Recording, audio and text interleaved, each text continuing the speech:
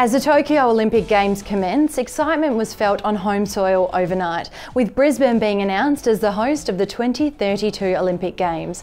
This is huge news, not only for the Sunshine State, but for Australia as a whole. Joining me now to discuss the announcement is Gene Tunny, Director of Adept Economics. Gene, just how big is this for Brisbane and Australia? Well, it's a big deal, there's no doubt about that, and certainly for the period in which the Olympics is held, there's going to be a big boost in visitors to Australia and Queensland, and then there'll be all the infrastructure investment in the lead up to that. So potentially we're looking at up to a $17 billion boost. That's an estimate I saw from the Westpac chief economist today. Gene, what is the cost to host such a big event in Brisbane?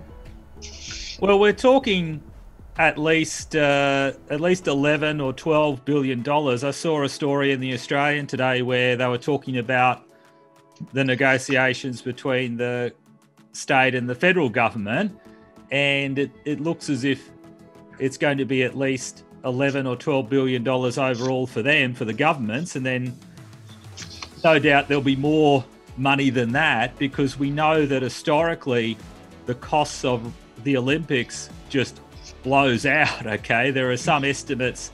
The experts on mega projects at Oxford in the UK, they estimate that these gains blow out by, I think it's 170% or so. Is there really value for money in hosting the Olympics in Brisbane, Gene? Well, it could be. I mean, there are some cities that clearly have done well out of the Olympics in the past. I think Barcelona is a great example of that, whereby the Olympics enabled Barcelona to really show itself to the world, and then you had a great boost in tourism. But typically cities don't do well out of the Olympics, and I think a lot of them tend to regret having hosted them because of those massive cost blowouts, having all this new infrastructure that doesn't really get fully utilised after the games. I mean, you have a party for 2 weeks. And there was a study by some of the top economic modelers in Australia, I think James Gasecki and John Madden, I think, down in Melbourne. I think they were at Monash at the time, and they estimated that the Sydney Olympics ended up having a net cost. So Australia lost $2 billion out of that.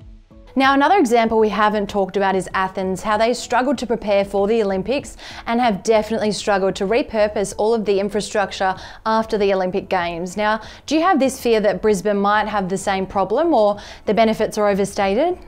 Well, yes, I do have that fear, Grady, and that is the great problem, because, I mean, it'll be used to some extent, okay? I mean, if we build all of this new, beautiful sporting infrastructure, I mean, we will find some uses for it. We'll host the occasional, Masters Games or Asia Pacific Games or whatever, and we'll have sporting groups and in Queensland use it, so we'll get some use. But the problem we've got is that these stadiums don't tend to be economic or commercial propositions. So all of these venues will require an ongoing subsidy from the state government.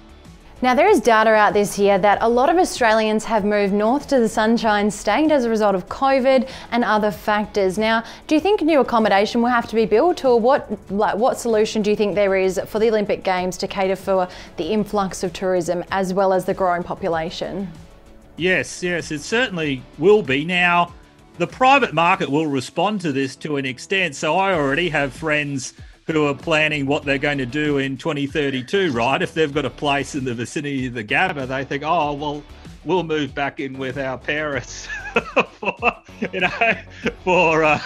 that period, and then we'll rent the place out on Airbnb and we'll cash in. They'll have that accommodation problem. I mean, they've got to house the athletes. I've heard that, I think it's over at Hamilton, like that North Shore area at Hamilton, that they might be planning the Olympic Village. I think that's what I heard. And yes, there will, I guess, hospital or accommodation providers they'll have to factor that into their calculations as to whether to expand capacity. Thank you so much for your time today, Gene. We really appreciate the economic insight into Brisbane hosting the 2032 Olympic Games. But in the meantime, let's enjoy the Tokyo Olympic Games underway right now. Thanks, Grady. Good on you.